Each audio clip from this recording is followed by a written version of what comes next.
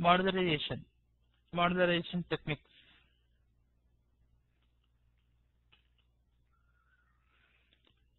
We have subroutines, okay, and includes moduleful programming,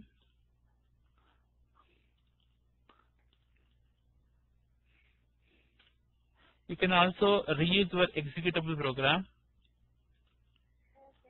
and your function model.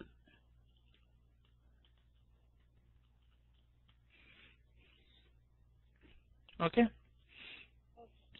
So these are the techniques available inside the ABAP. Like we can use this for reusing the code and also for optimizing the code and improve the readability of the code.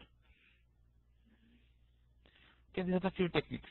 And so like different situations we use the different techniques based on what we need. Okay. And the subroutines is like, we'll discuss one by one now. First one is subroutine. Subroutine is like a more or less equal to the procedure what we studied in our C language. So it is just after reading the code you have to write to perform followed by your subroutine name. Okay, and this is the call to the subroutine. And definition you will define like form the subroutine name. Okay, your statements, your code you will write here.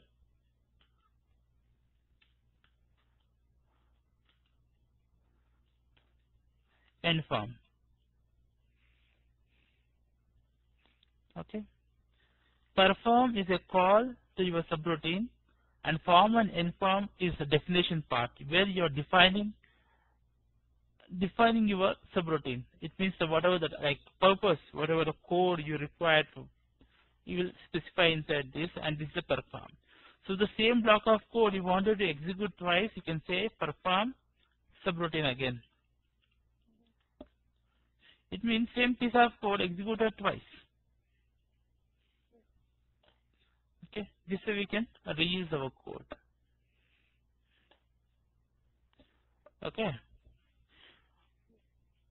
So something like you have some you have some small arithmetic calculation that where you are providing the two input variables and you are expecting an output.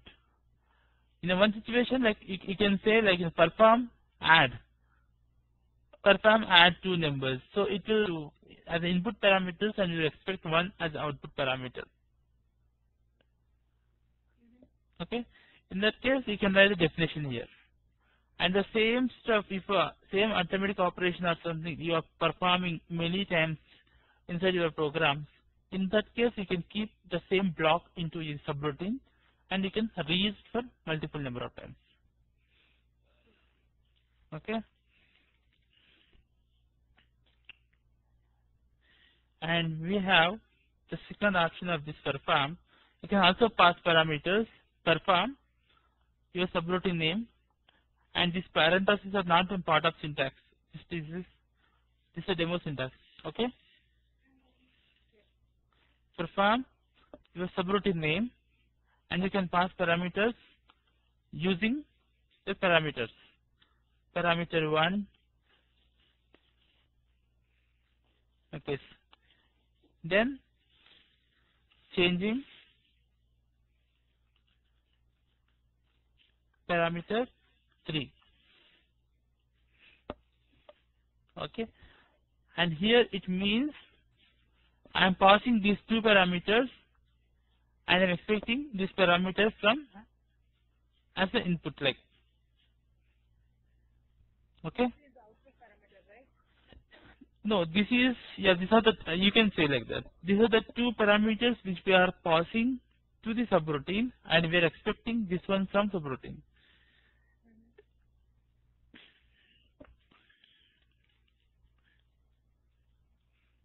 Okay. If you have studied in any programming language like C or Java, there we have seen the functions, right? Have you seen C function? C functions is something like you call like this. FUNC, the function you call like this, right? Right. And function definition you'll start here. If you remember the C. Okay. So this part is like a function. The same way what we are writing here. So this is not new concept, it's the same concept what we have worked on other things. And here you can pass the parameters between your function call and function definition. Right? The parameter passing goes in the 3 ways. It's 3 different types of passing the parameters. First you know is call by reference. Okay. Call by value. Right? You remember what is call by reference and call by value? No one?